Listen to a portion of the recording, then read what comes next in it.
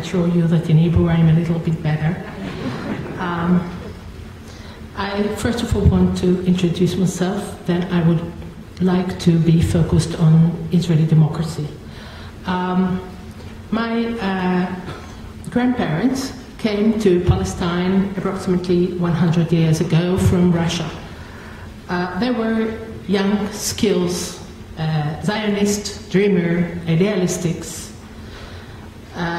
They dreamt to build a kibbutz in the land of Israel, and their bigger dream was to establish a state for the Jewish people.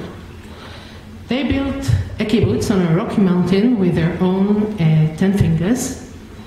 The dream of the state remained a dream, and then, after 28 years, in front of their unbelievable eyes, the dream became true, a reality, and the State of Israel was founded. In their eyes, until the day of their death, it was a miracle that happened to the Jewish people that cost with a lot of blood. Their legacy to me, to my mother, that was born in this kibbutz, and myself, I was born in this kibbutz, was that we have to do all our lives the best we can for the State of Israel. So this is me. After this very short introduction, I'm a daughter to the Jewish people, I'm an Israeli, and I'm a Zionist, and by this order. All my life were devoted to the service of the State of Israel. After my serving in the army and studying, of course, in the Hebrew University, I served for 25 years in the State Attorney's Office in Jerusalem, and I represented the state all over the place, and especially for 13 years in the Supreme Court of Justice, in wide panels, in criminal, civil, and constitutional issues, very much focused on military and security issues of the State of Israel. And then, after my early retirement in 2004, I was asked by then Prime Minister Ariel Sharon to be a special legal advisor for the government of Israel to prepare a report about the West Bank settlement and especially outposts in the West Bank, and to show the way to the government of Israel how to solve this problem. So I prepared a report, delivered it to the government of Israel in March 2005. Just want you to bear in your mind that the report I wrote, that the government voted to accept its principles. One of the voters was Bibi Netanyahu, current Prime Minister of the State of Israel. He usually forgets it, but I'm usually reminded again and again. After that, I, as you have heard, gave a course in Tel Aviv University concerning democracy. I had my own law firm, very much active in public life of the State of Israel, including the New Israel Fund, and I'm co-chair of the International Council with Martin Indyk of the New Israel Fund. Everything I did, I counted, everything I did is, to my belief, for the benefit of the State of Israel and to strengthen its force. I would like to say a few words about democracy in general, about the legal status of democracy in Israel, then to be focused on democracy in practical in the State of Israel, then to relate a few words about the New Israel Fund, and then a few words in conclusion. So democracy is not a perfect system. You know, there is some defects in it, but there wasn't find a better. There are two main aspects in democracy. One is formal and the other is substantial. Formal, it means everyone is allowed to vote, and the other principle is that the elections is happening every period of time. And substantial, it means defending human rights, civil rights, the rights of the majority, and implementation of the principle of equality. Not every democratic state are similar. In some, democracy is very strong, in some, democracy is weaker. we call it a democratic profile of a state. As long as the state has substantial democracy, and a good one, it means its democratic profile is high. As long as a state has only a formal democracy, it means its democratic profile is low. Israel, to my great sorrow, nowadays, in these days, its democratic profile is in a reduction. Although in Israel we have quite a solid system of democracy. Democracy is, well, a declaration of independence, although it doesn't call by name democracy. All the elements of democracy are there. You know that the Declaration of Independence is not a law in Israel, but it reflects the interpretation of laws in all the laws in Israel that court should do. In our basic laws, that should be future constitution, they repeated again and again that Israel is a democratic state, and we have an electoral law that the system it represents is a democratic system. So, if you look from above on Israeli legal status of democracy, well, you think it is solid, it exists, it's okay. But when you look what's happening in Israel, then you need to think, well, something is wrong here. So, to my opinion, there are dark clouds above Israeli democracy, and I want to count to you the reasons and the phenomena that we see now in Israel nowadays concerning democracy. First of all, large parts of Israeli population didn't internalize the idea that democracy is a good thing, is important. Many of them came from non-democratic states, you know, immigrants. They came as adults. It's very difficult to educate an adult people, and you know that democracy is a matter of education.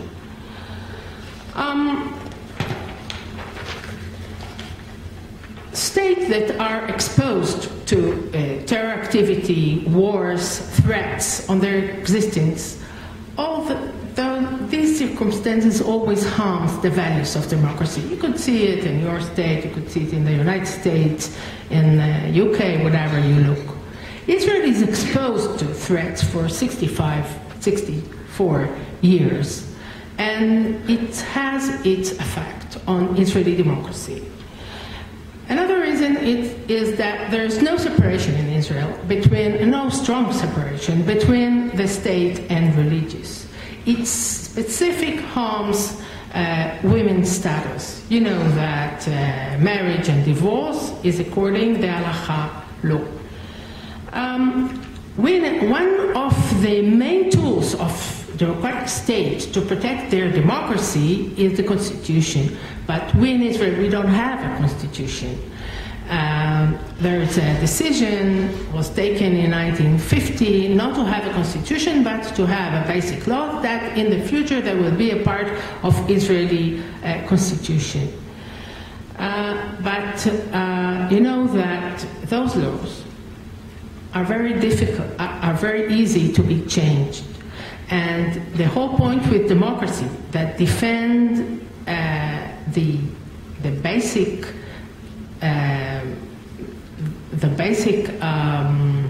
principles of democracy in a state is very difficult to be changed unless they don't give the protection they need to give.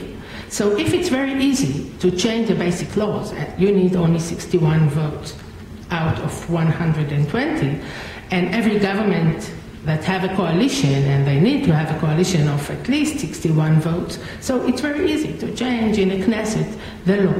So this is not a real protection. I'm not getting into the problem of basic law, human dignity and liberty. This is a specific issue, and I want to go on. If you want, you could ask me a question about it afterwards. Now, another severe problem that we have in Israel that harms democracy is the controlling of the West Bank. Peter spoke about that. I'll just say a few words about it. Between Israel and the West Bank, there's no border. In the West Bank, there are 340,000 settlers that are living there, among 2 1.6 million Palestinians. There are two systems of law that applies in West Bank, one for Israelis and one for Palestinians. The Israelis have all the rights that citizens in a democratic state got, but the Palestinians don't have it. They don't have the political rights to elect and to be elected. They don't have, or the implementation of their basic rights are very frequently breached. This situation reflects Israeli democracy in many ways. I'm not getting into this. I'm giving a presentation tomorrow about that, but it harms Israeli democracy. And this harm is continuous for a long time, and it is in a destructive way. There's another risk that related to what I said until now, to the rule of law, which is a basic stone in democracy. There's a very weak enforcement of the law on Israelis in the West Bank. I was in charge of it in the State Attorney's Office. I know the details. The result is not good. There's a kind of activity defiance of settlers against the sovereign of Israel, that its soldiers need to implement the policy of the government, but settlers sometimes don't like it. And they attack physically the soldiers of the IDF. There are price tag. I don't know if you've heard about this expression, price tag in Israel. It means a revenge. What kind of revenge and against whom? It's when the government of the State of Israel do something that the settlers don't like. For instance, if the Supreme Court instruct the government of Israel to remove an outpost from one place to another, well, the government is not hurrying to do that. But when they do that, the settlers want to make a revenge against Palestinians. And they do that for years in the West Bank. They burn mosques, they burn olive trees, they burn houses, they burn cars, and now it trickles into Israel. And they attack some Palestinian citizens of Israel, peace activists in Israel, and some other religious people, like slogans that were drawn on a monastery in Latrun, maybe you've heard, and attacks against Palestinians in Israel, like the lynch attempt in Jerusalem, like a Palestinian that escorted his friend to her home, like Palestinian workers in Malchamot that were attacked because they're Palestinians, like a taxi driver that got a Molotov bottle on his head, and etc., etc., etc. There is a reduction in the status of the Supreme Court of Justice in Israel. You have to understand that, because I'm not getting into it. This is a little bit needs more explanation, but the bottom line is that the Supreme Court is tagged as a player, as an actor in the political field. It's tagged like a left wing, because it gives an order to the government to remove an outpost, an illegal outpost in the West Bank. So many people in Israel looks at the Supreme Court as if it was a part of the left wing, which is in Israel quite a curse. It's not good to be a left wing. We see a phenomenon of anti-democratic legislation in Israel that in many ways, maybe you've heard about the boycott law, about the Nakba law, loyalty law, etc., etc. Many kinds of bills. Some of them were legislated as laws, but all of them are aimed against forces that are coming with criticism against the policy of the government. The laws are against the Supreme Court itself, against the media, against NGOs in Israel that, of course, they are left, against journalists. We see restrictions on freedom of speech and academic freedom in Israel. just the attempt to close a department in Ben Gurion University. Well, it didn't succeed yet. It's in a process. There is some demonstrations against that and protests. I'm a part of it. I hope we'll succeed. But there's attempts. And it's a chilly wind to freedom of speech in Israel, and in universities especially.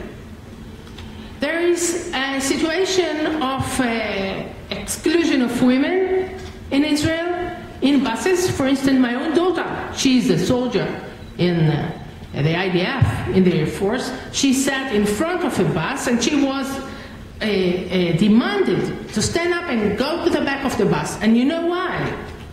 It's not a place for women in the front, only men, sorry.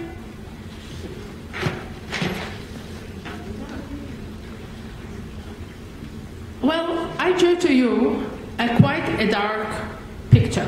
I'm not getting into details, and I could assure you that there are some more. But I pity you. I don't want to ruin your day, so I stop here. And I want to tell you a few things about the new Israel Fund. One of the biggest organizations that are fighting against the whole phenomenon of anti-democratic in Israel is the new Israel Fund. This is the reason I'm there. I'm not only there, I am in many organizations. But I agreed, one and here before, to be a part of them because they fight for Israel democracy. And I believe this is the most important thing today to do. So the NIF was established 33 years ago.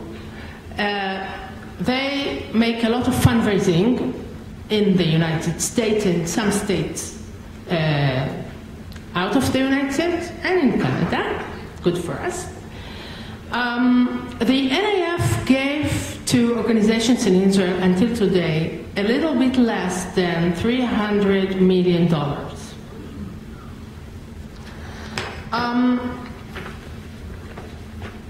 The NIF don't only give money. The NIF established the Shatil organization. I don't know if you've heard of this. The Shatil organization is aimed to help organizations to raise up, to grow, and until they're standing on their own legs, the NIF escort them and give them money and instructions and leading and whatever they need. The NIF support social justice. Well, I didn't say that the main goals of the NIF is two. One is strengthen Israel democracy, and the other is social justice. These are the two flags of the NIF. The NIF support organizations of social justice in Israel, protest for social justice in Israel. For instance, the tent that you've seen in television from last year, from the protest of last year, a part of them the NIF bought. Achievable housing in Israel, rights for minorities, especially Arab citizens of Israel, Russian immigrant Ethiopians, residents of the periphery of Israel that needs help, women's rights, organizations that are acting against exclusion of women, organizations that are acting for Jewish pluralism, for chained women and refused divorce certificate women, for rabbis' organizations that are dealing with sexual harassment, against organizations that are dealing against incitement for racism, against price tag, against violence. The NIF has a very strong lobby in the Knesset against the anti-democratic legislation and has some succeed. In some ways, the NIF succeeded. The International Council that I'm a co-chair of in Israel, we asked many people in the last year to join us, and they accepted the appeal. We have today, for instance, we're about 80. I can't count all the names, but one of them is Amos Oz, the novelist. One of them is Aaron Chekhanovir, is a Nobel Prize winner. One of them is Danny Kahneman, a Nobel Prize winner. 7 of them are Israel Prize winners. There's a lot of very known people in Israel that are active for democracy and social justice, from universities, from many places. We support the NAF. You know that the NAF today in Israel is very severely attacked because the right wing of Israel identify the organizations, the NGOs in Israel and the NAF who support them as the real opposition to the government of Israel. Because in Israel today, politically speaking, there's no opposition. The opposition today is what I mentioned before. And therefore, we suffer a lot of attacks coming from the right.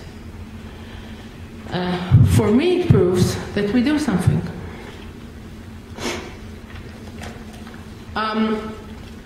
In the end, what I would like to say is these things.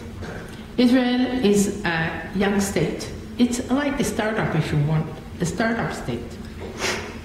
On one hand, it's a huge enterprise who did a lot of things, because Israel is a wonderful, wonderful state, despite everything I said until now. It's a state that grew out of nothing almost. But on the other hand, there's a lot of things to be improved. I believe that every one of you that came here came because you love Israel.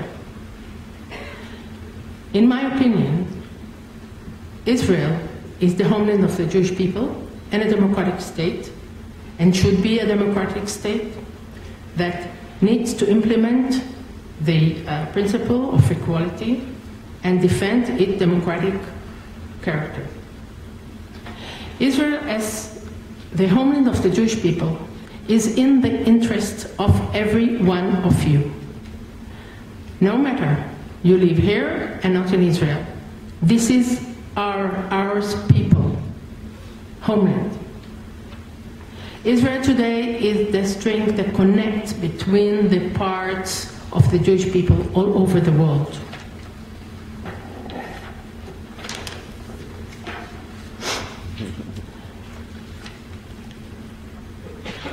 I hope that every one of you will do his best to maintain the state of Israel as the homeland of the Jewish people and a democratic state as it should be, a light unto the nations, a moral state, fair, democratic, that caring for civil and human rights where the basic liberties are ensured to all. Thank you.